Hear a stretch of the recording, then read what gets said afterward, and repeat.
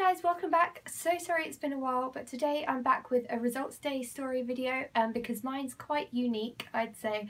So yeah, let's get into it. So as for a bit of background about me, I was studying computing, maths and psychology for my A-levels, and I was actually a year behind because I had to take a year out due to an illness that I had. Anyway, apart from that, I was predicted an A in computing, a B in maths and a B in psychology. And the universities I applied to were Newcastle University, Royal Holloway, UEA, Exeter and Essex to study a 3-year course in computer science. So I put down Royal Holloway as my insurance and Newcastle University as my first choice. Now this might have been quite a risky thing to do because they both actually wanted ABB. So my insurance wasn't really an insurance, it was just a second university that needed the same grades. So yeah, maybe that's not the smartest idea. So come results day, I did not get what I was expecting, unfortunately. I messed up a few exams. It's crazy how just a bad day or one bad exam or 2 bad exams can mess up what you thought you were going to do in your life. It's quite scary to think about that. Sorry if that's putting pressure on people studying for exams. Oh god, I'm so bad. But yeah, so I ended up with a B in maths, a B in computing and a C in psychology. So maths is where it really kind of messed me up because I did think I'd get an A in that because I was getting consistently 95% in like past papers and stuff, but on the actual Core 4 exam day I panicked in the exam and it didn't go as I wanted to, and I ended up getting a C in Core 4 when I was hitting consistent A's in past papers.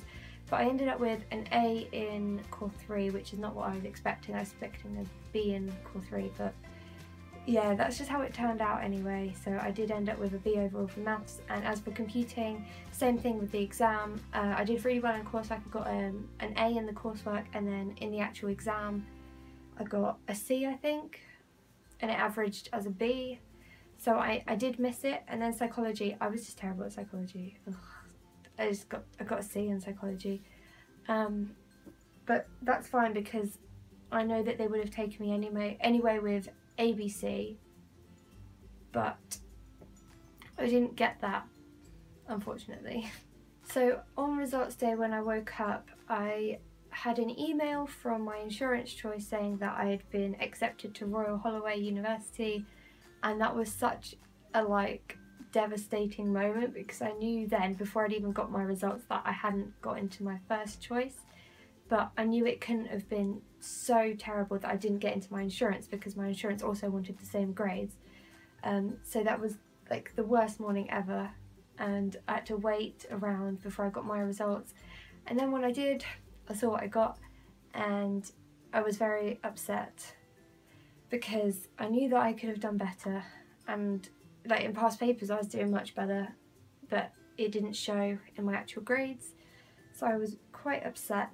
So anyway, I was going to go to Royal Holloway because it is a really great university and I think I would have liked it there, but something just didn't feel right, like in my gut, like it just didn't feel right, if you know what I mean. So we did call up Newcastle and I asked them if there's any way they could take me with my grades, and they said there's no chance, you need at least ABB to go because it's a Russell Group university and they don't accept anything lower than that. So that was quite hard to hear as well.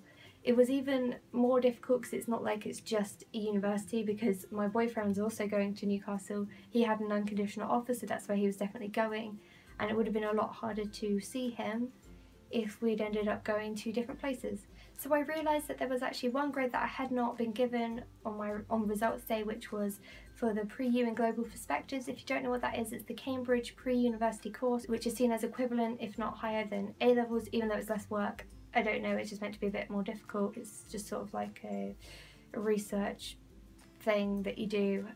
So I had done that, and I hadn't got a grade for that because I did the first part in my first year and then I completed it in my final year, and because I had a year out,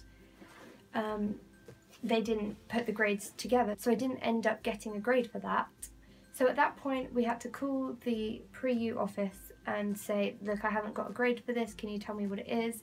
And then there was a big kerfuffle about how it might not be valid because I took a year out, and I had to wait a whole week for that to get the grades back. And when I did, I ended up getting a merit 1, which I was really happy about because that's equivalent to an A at A level, which meant I officially had that ABB, which I needed to get into Newcastle. So I called them up, and I've been keeping in contact with them throughout the whole week, and they did say that if I could get an A in the pre-U, that there was a chance they could let me in if they had any spaces left.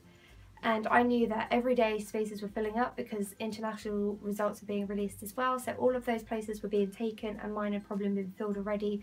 So it was very, very stressful week, probably one of the worst weeks in my life.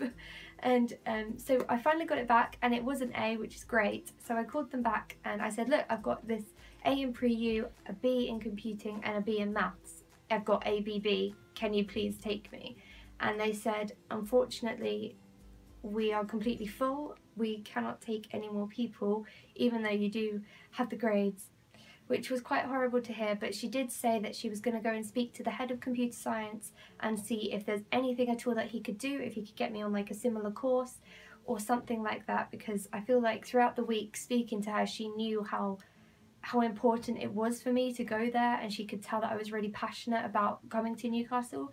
So I guess I formed sort of like a relationship with her, and so she tried everything that she could to possibly squeeze me onto the course. So the reason she was going to go and speak to the head of computer science is because my pre-U was actually about women in computer science, so it was related to the actual course that I wanted to do. And the next day, which was the Friday morning, so it was a week and a day later after results day, I was woken up by a phone call, and she said, you have a place at Newcastle University.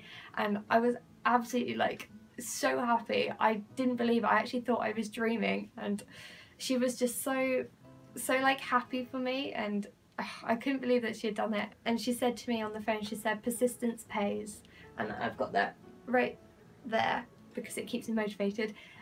She just said, you just kept on calling, and I could tell that you were passionate about it, and so she tried everything that she could and she managed it, and I just can't believe it. And that's where I am right now, and I'm having an absolutely brilliant time here. I'm so happy. I love the course here. That's the main reason I wanted to come here, because the course was just perfect for me, and it has been. It's been really great here. So that is it for my crazy and stressful results day story. I wish you all the best of luck in your exams coming up, and I hope your results day is a lot less stressful than mine.